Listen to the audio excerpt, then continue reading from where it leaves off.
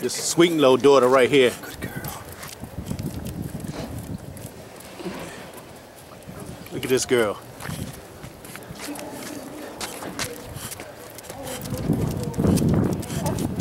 Nine months? 9 months. Wow, what you can tell me about this girl right here? What's her name? Her name is Man Up Boyz. Woo! There's a message in there somewhere. Who was to bring the sweet and low with her? I To bred her produce? to a grand champion chomper from Andre Willett of California. And this is Sweet and Low's first litter. She had a litter of 5 and I kept 1.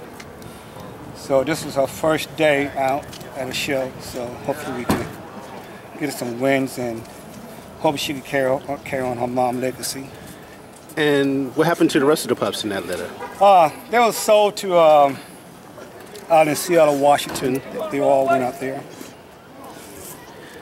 You know, just to let people know out there, what's your process when finding a home for your pups? I interview people, find out what type of home they're going to live in, make sure that they show home, make sure that the new owner don't have a whole lot of dogs, that my dog won't get the attention, so make sure they get attention that they need, well taken care of, and make sure that they're in a show ring where they belong.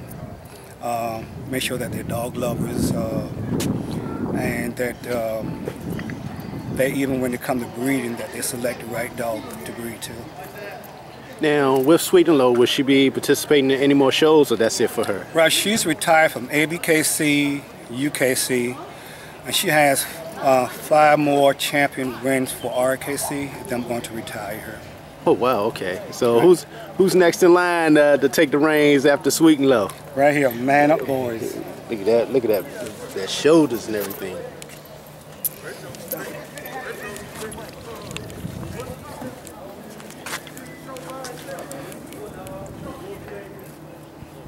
And she's currently 9 months.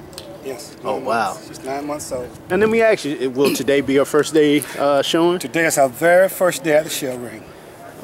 Nervous? Nah. She may be a little bit. All right, I thank you for your time, Mr. Holmes, today. Yes, sir, thank you. All right.